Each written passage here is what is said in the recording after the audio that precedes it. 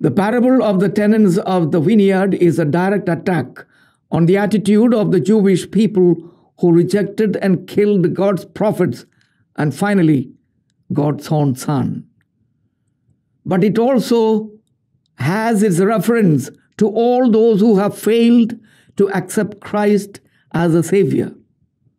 All created things belong to God, and we are but His tenants.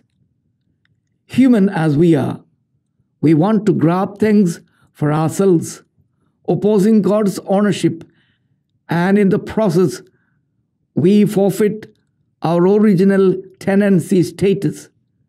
As a consequence, we also forfeit God's generosity, trust, and patience, and so we are thrown out of the vineyard. However, God is very patient with us to the point of our total rejection of Him. Let us always welcome Christ, the Savior, and remain faithful to Him.